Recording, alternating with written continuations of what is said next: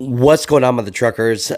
I really am trying my best to keep truck driving alive, and one way I'm trying to do that is to keep all these self-driving autonomous technology out of the way. The video that I leaked from Too Simple when that truck crashed into the median, they said that it was the truck driver's fault, and basically what happened was that it was making a left turn when it was in automation mode, and then after that they disengaged it. I guess supposedly when that truck driver re-engaged that self-driving mode, it just rammed into the median. So the FMCSA is now using that video as a case study on seeing how human truckers interact with automated driving technology. So they want to look at level 2 and level 3 and look at if there's a distraction with using this automated technology in the truck. You know, they just published it today. You can actually write in the comments.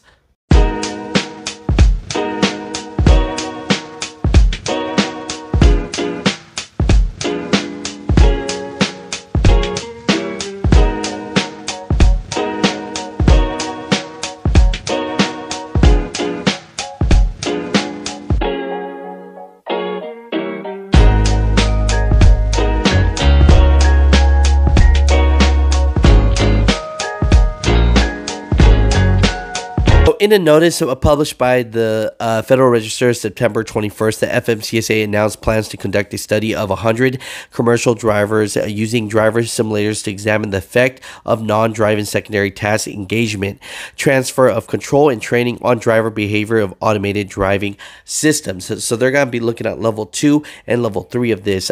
There's a link down below that you guys can actually comment your opinions on this, and I am commenting myself, and I'm just going to say that this self-driving technology is clearly not safe. I don't know how I can be one of these 100 truck drivers. I'm going to try and figure that out as well, so I can let them know that this technology is not safe. But mother truckers, you know, I'm glad I leaked out that video. Hopefully, if enough people comment on this, this could prove to the FMCSA that there should always be a truck driver in the truck, and we got to stop playing with this self-driving semi-truck technology. It's just not worth it, and we don't want anyone to get hurt out here.